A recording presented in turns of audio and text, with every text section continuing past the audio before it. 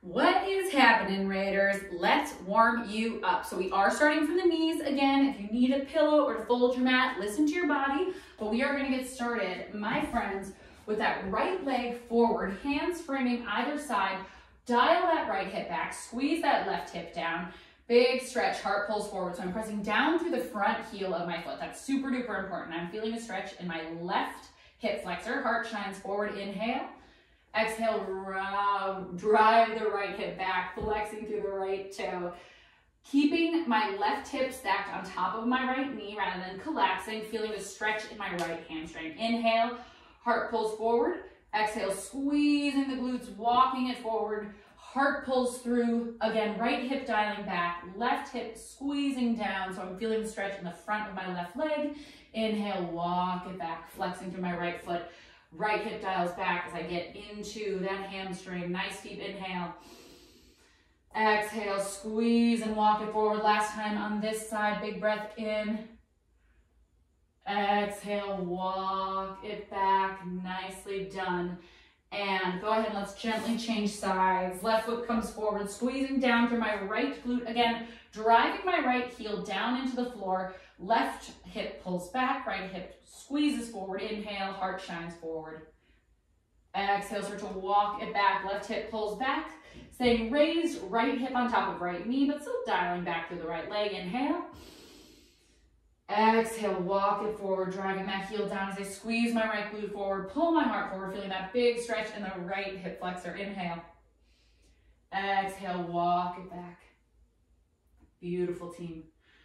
One more inhale, walking it forward, squeezing through the glutes. And exhale, walk it back. Nicely done. Let's make our way to our forearm plank. So elbows are down. Hands can either be straight out from the elbows or in that triangle shape. From here, I'm going to scoop my tailbone forward, elbows and toes pulling together energetically, shoulders down the back. Super engaged to the front line of my body, turning on through that abdomen. If you need to, you can drop the knees, maybe pick back up. But we never want the hips high and we never want to feel it in the low back. That usually means the hips are dropping. So finding that sweet spot. For me, elbows and toes pulling together energetically really helps to engage through that abdomen. Good. Keep tipping that tailbone forward. Gorgeous. Here's 4, 3, 2, and gently lower down. Bring it to your back. Let's hit some glute bridges. Toes like they're on train tracks, reaching for the back of the heels. Inhale up. Exhale, roll down. Inhale up, tipping that tailbone forward, exhaling down. Again, we're squeezing through the butt, we're driving through the heels, and we're engaging through the core so that we're staying in the butt, in the hamstrings, in the core, but we're never in that low back. Use that low belly strength. Let's go for a little hold here. Breathing, chin drops away from the chest. Again, really think of scooping the tailbone up, turning on through that low abdomen. We never want to feel it in the low back. If you start to lower the hips and reset, that's A-OK. Just meet yourself where you're at. Nice deep inhale. Exhale, slowly lower down. Bring the knees into the chest, a little rock and roll. Let's hit a happy baby. Hands into feet, feet into hands. Rock side to side. Maybe extend one leg and then the other. Big breath in. Exhale, coming back, rocking it up into a standing position. So we're going to take slow squats, feet on those train tracks. We sit back and down. We have 4. Eyes up, chest up, big squeeze. 3, making sure that our chest isn't collapsing. We want our chest parallel with our shins. Big squeeze up. Here's 2. Again, knees in line with my second and third toe, so I'm not feeling it in my kneecap. And 1.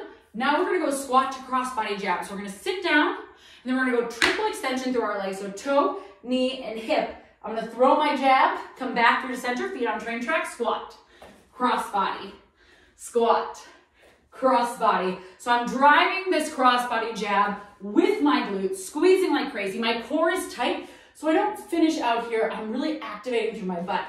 Then as I throw that punch, my shoulder stays down my back, so I'm not up in the ear. Let's go for 2 more. Inhale, exhale. And you know the deal. Feet straight forward, hand behind the head. Let's take our good mornings. Hips back, core engaged.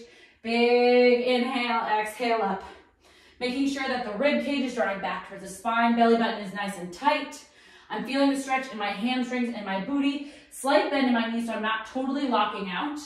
Always making sure that our heart is staying above the hips The second we start to drop the heart, we start to put it in the low back, and that's no good. So make sure you're staying in the butt and in the hamstrings. Inner thighs pulled together energetically for 2 and 1. Nicely done. Let's take those toes wide, about 3 to 4 feet.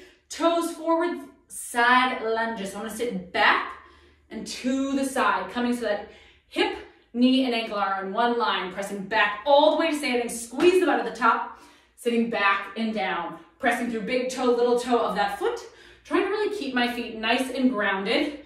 Noticing if you have a tendency, pretty common as we go for these, to drop the chest, but just like our good mornings, try to think of chest never dropping below hips. And in fact, this is more like a squat.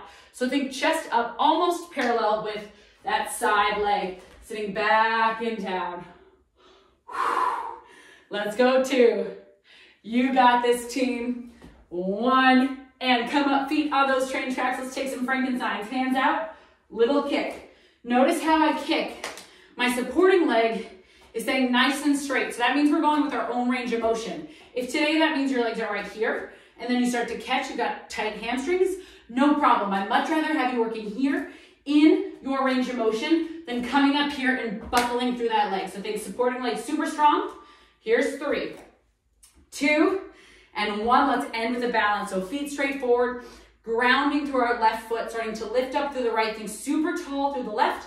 Arm sweep up to the sky and down, snow angel. So really strong and long through that foot, pressing down big toe, little toe, heel, and then keeping that spine nice and long. Gorgeous. And let's switch feet. So right foot goes straight forward. Let's go open and close. So good. For 4, 3, 2, and shake it out. Let's get popping.